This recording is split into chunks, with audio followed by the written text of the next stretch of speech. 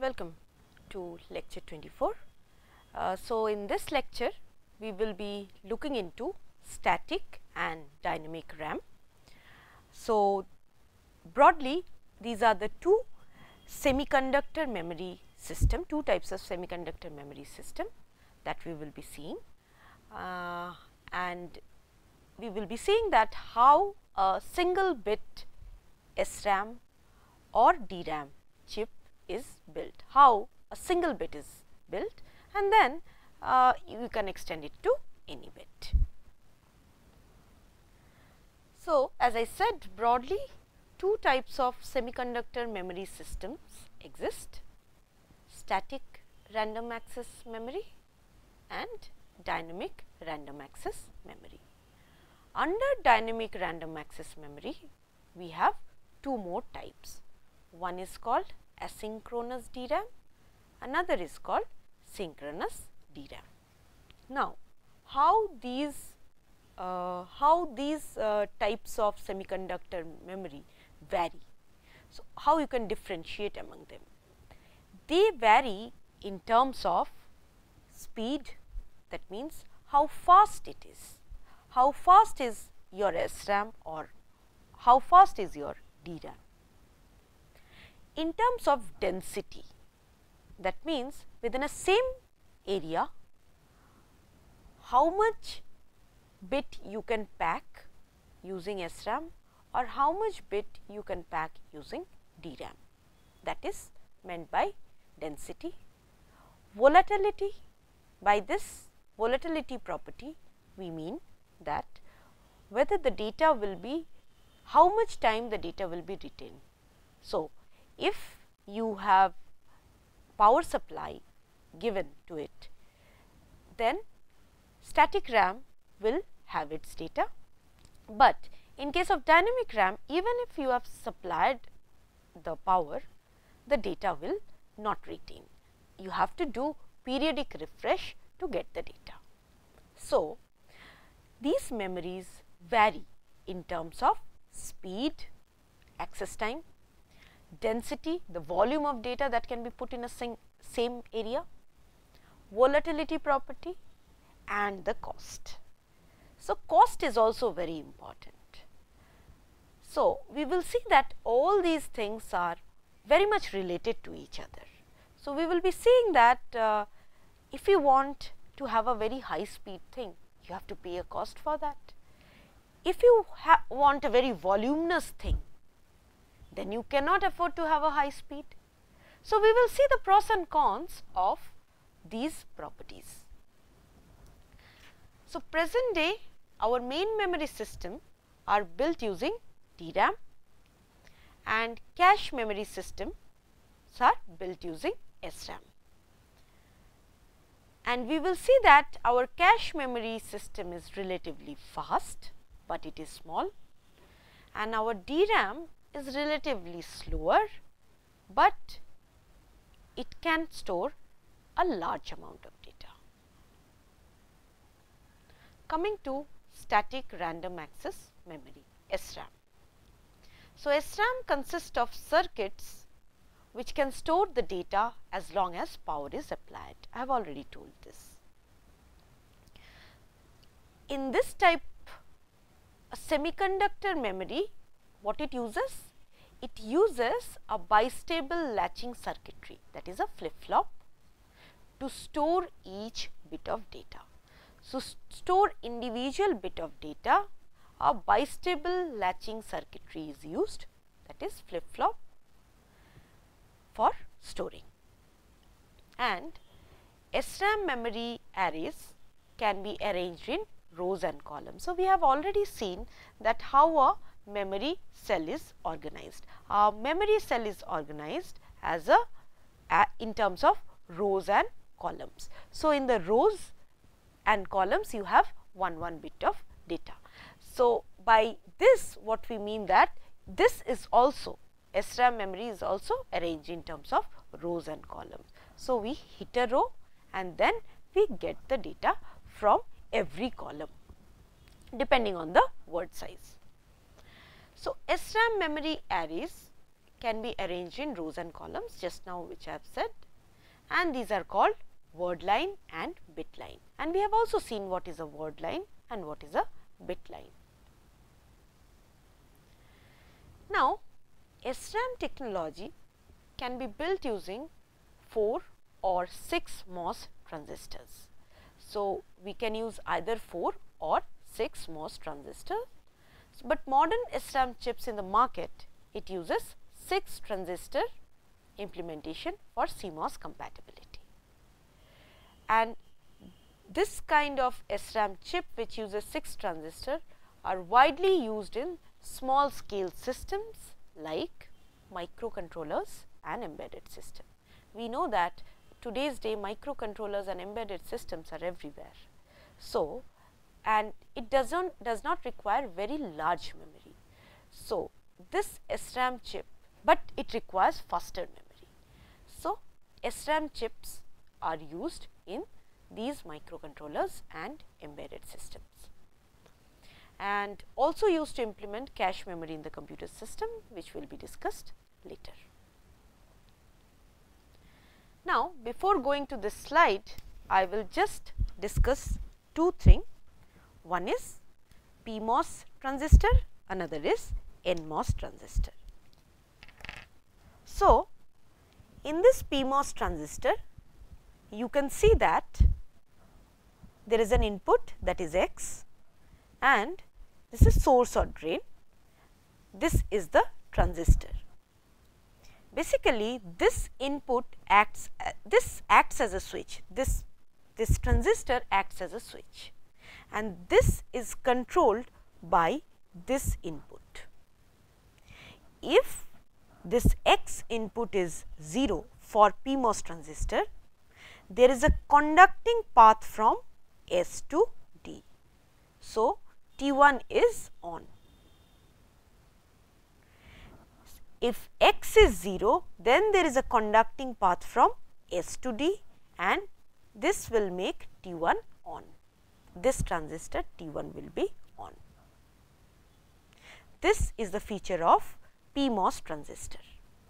Now, see the NMOS transistor. In NMOS transistor, in the same way, if this value is 1, then only there is a conducting path from S to D. So, what is the difference between these two? In PMOS, if the input of this is 0, then only it will be conducting, this switch can be made on, and in NMOS, if this input is 1, then only this transistor will be on, that is there will be a conducting path from S to D. So, we need to know these two PMOS and NMOS transistor, because these transistors are used to build your memory chip. Now, come to a 1-bit SRAM cell, how it looks like. Here, so this is a single bit SRAM cell. Here, 2 inverters, this is a symbol of inverter, this is a symbol of inverter.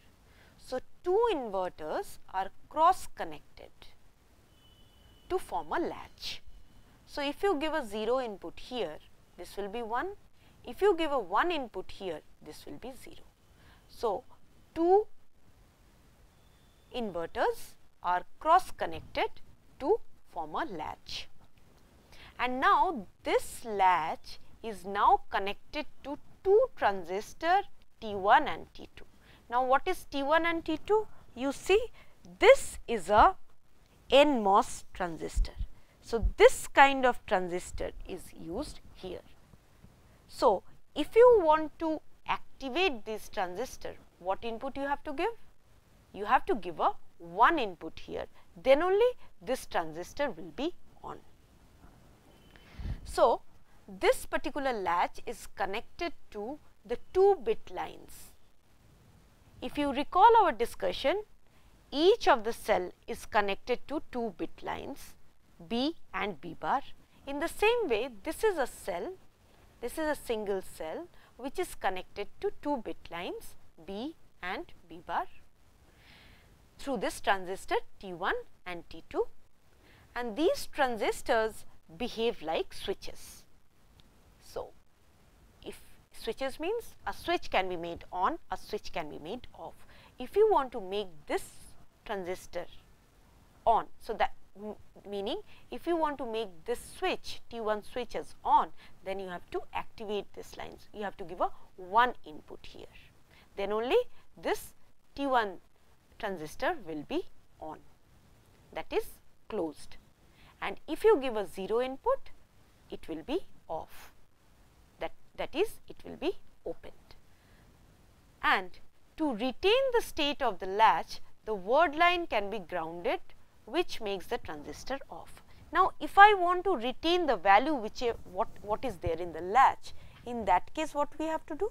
We have to give this word line to ground. If it is ground, this will be 0, then there is no conducting path. Whatever value is in the latch, it will remain there. Okay. So, we have bit lines, two inverters are cross connected to form a latch, and these are connected to two transistors through to the bit lines through this transistor, and this transistor can be made on and off. Depending on that, we can read the value or we can write the value into this cell. Let us see that. Read operation. How we will read the value? That means, if the value here is, let us say 1, then 1 will be at this A and 0 will be at this B, because the bit line will have 1 and B bar, that is the complement, will have 0. To read the content of the cell, what we need to do? The word line is activated. So, now I want to read this content whatever is in A and B. So, we need to activate this word line. By activating means we are supplying 1 here. So, if we make it on, if we activate this word line, then what will happen? This transistor T1 and this transistor T2 will be on. If this transistor T1 and T2 is on, then the value which is stored in A and B, that is in the latch, will be available on bit line B and will be available on bit line B bar. So, whatever value, if the value is 1, then 1 will be available in the bit line B and 0 will be available in bit line B bar. In the same way, if the value is 0, then 0 will be available in bit line B and 1 will be available in bit line B bar. And then a sense or write circuit connected to the bit lines will monitor the state of B and B bar, and accordingly it will see that, it will figure out whether it is 1 or whether it is 0. So, this is how we perform read operation here. So, what we do, I will just repeat once more. We activate the word line. Activating the word line, this transistor T1 and T2 will be on. Whatever data will be in A will be available in B. Whatever data is in B will be available in B bar. And similarly, a sense or write circuit which is connected here will sense the value, and accordingly it will transfer it to the data lines. Now, moving on, let us see the write operation in SRAM. Now, for writing, we can either write 1 or we can either write 0. First, see if I want to write 1. If I want to write 1, then what I need to do? I need to set 1 in bit line B. In this B, I have to set 1 and I have to set 0 in bit line B bar. So, bit line B will have 1, bit line B bar will have 0. Then I will activate the word line, which will make the transistor T1 and T2 on. Whatever value is in the bit line will be available in A and whatever value is in B bar will be available in B. So, the data is written to the latch. Similarly, if I have to write 0, then I apply 0 in the bit line B and 1 in bit line B bar, and in the same way I activate the word line. By activating the word line, the transistor will be on, and whatever data will be in B will be stored in this latch, and whatever will be in the B bar will come here. So, this latch will now have the value which is there in this bit lines will be available in this latch. And now, as I said, I can either write 0 or I can write 1. The required signals, that is either 0 or 1, will be generated by the sense or write circuit. So, this is how write operation happens in SRAM. Now, see, before moving here, if you consider this diagram, you have a NOT gate. So, let us see the CMOS realization of NOT gate. Here is the CMOS realization of NOT gate. So, you can see here that this is the circuit. A PMOS transistor, is connected here, this is T1, and an NMOS transistor is connected here, which is T2. Now, this is a NOT gate. Let us see how this will act as a NOT gate. NOT gate means if I give X input as 1, the output should be, if I give X input as 1, the output should be 0. Let us see if I give X as 1. If I give X as 1, then the above transistor, this is T1, will not be conducting, because this is a PMOS transistor and it will only conduct when the input here is 0. So, there will be no connection from this, this is not connected, this is closed, this is open, T1 is off.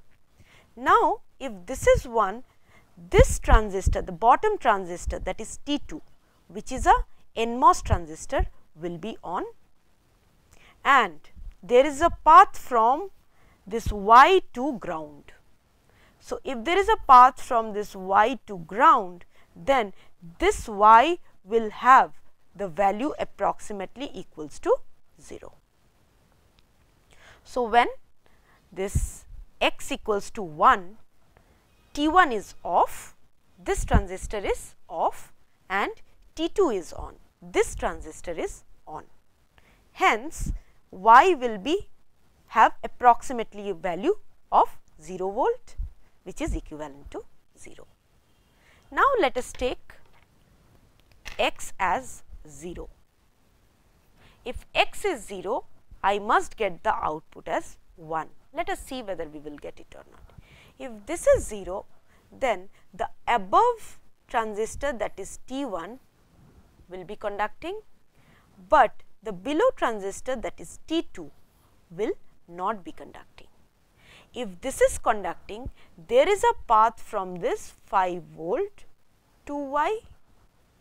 So, this Y will have roughly equivalent to 5 volt, which is equivalent to 1. So, if we give input 0, the transistor T1 will be conducting and we will have an output 1, and if X is 1, then the below transistor will be conducting and we will have the output Y. Now, what we will do, once I have shown you the CMOS realization of NOT gate, now moving on, we will see 6 transistors static RAM cell. Now, see this 6 transistor static RAM cell. This is the CMOS realization of NOT gate. So, I have just replaced this NOT gate and this NOT gate with the CMOS realization of the NOT gate. And now, what we are getting? We are naming these various transistors. So, this is transistor T1 and T2, initially it was there. Now, this transistor is T3 and T5 and this transistor is T4 and T6. So, we have just placed what I have just shown you, the 2 NOT gates, realization of 2 NOT gates here to form the latch. Now, 1 bit SRAM cell with 6 transistors are used in modern day SRAM implementation. So, this is the kind of cell that are used in modern day implementation. So, you can see T3 and T5 and T4 and T6 forms the CMOS inverter that I have just now explained, and reading a data, the data that is to be read or written can be done in the same way as explained in the previous example. Now, let us see in state 0 what happens. In state 0, that means this x is having 0 and this y is having 1. In state 0, the voltage at x is low. So, here it will be low and the voltage at y is high. X is low. So, x input is going to this T6 and it is going to this T4. So, if it is going to this T6 and this is 0, then this will be off, but this T4 will be on. And now, y input is having 1. So, if this is 1, then this T5 will be on, but this T3 will be off. So, that is what T4 and T5, T4 and T5 will be on, while T3 and T6 will be off.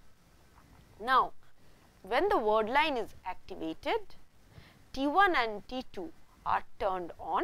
So, these are turned on and the bit lines B and B will have what value? It will have a 0 value, because here see this transistor will make, as this is conducting, whatever is here it will bring down to ground. So, it will be equivalent to 0, and as this is conducting, this will be equivalent to 5 volts say. So, this will make it 1. So, this is how in state 1 it happens. Similarly, state 0 it happens like this. Now, let us move on. What happens in state 1? State 1 means x will now be high and y will be 0. That means, the bit line B should have 1 and B bar will be 0. So, as x is at 1, so x is going here and here. So, this will be off, but this will be conducting. And similarly, y is 0. So, y is low or 0. So, this will make this as non-conducting, but this will be conducting. So, T3 and T6 will be conducting and T4 and T5 will be off. Now, when the word line is activated in the similar fashion, T1 and T2 will be on, will be turned on, and the bit lines B will have 1 and bit line B bar will have 0. So, this is how what happens in state 1. Let us see some features of SRAM. So, here the current flows in the cells only when the cell is accessed. This is a CMOS cell property. So, current flows in the cells only when the cell is accessed. Because of this latch operation, power consumption is little higher. What is the simplicity? No refreshed circuitry is required. It is of course volatile, but as long as the power is supplied to it, you need not have to do any kind of refresh. It is much faster. So, access time is very fast. So, the fast memories like cache are built using these kind of cells, but the cost is high. Why? We see that here we require 6 transistor to build 1 bit. Also, the space it takes is also more. So, it is the cost is high, and of course, it has got limited capacity, because we cannot build a very large SRAM cell, as it requires 6 transistors per cell. Next, coming to dynamic random access memory. In dynamic random access memory, as we know that it do not retain the state even if power is supplied to it. So, here the data are stored in the form of charge on the capacitor, and this charge cannot be stored for longer period of time, and this happens due to some leakage property of the capacitor as well as this transistor. But you see how simple is the cell. You have one transistor which is connected to the bit line, and this transistor is also connected to the word line, because through word line it will get activated, and the transistor is also connected to this capacitor which is grounded, and then it is connected to the sense or write circuit. This is a one transistor DRAM cell, but it requires periodic refresh, because we are storing the data as charge in the capacitor, and this charge can be retained not for longer period of time. These are less expensive, we can see that, because only one transistor is required to build it, one transistor and one capacitor is required to build this, and here the address lines are multiplexed. We will be seeing this little later.